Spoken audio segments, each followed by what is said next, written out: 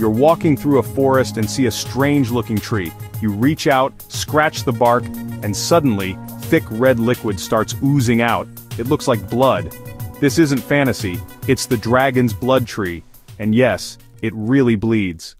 Native to the island of Socotra in Yemen, this ancient-looking tree produces a deep red sap when cut, earning it the nickname, the bleeding tree.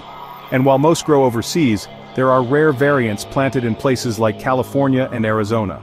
For centuries, the blood-like resin has been used in medicine, makeup, and even magical rituals. Some ancient cultures believed the tree had a soul, because it could bleed. And here's the craziest part. Modern science still doesn't fully understand why the sap is so thick and red. Some say it's a defense mechanism. Others think it's just chemical coincidence.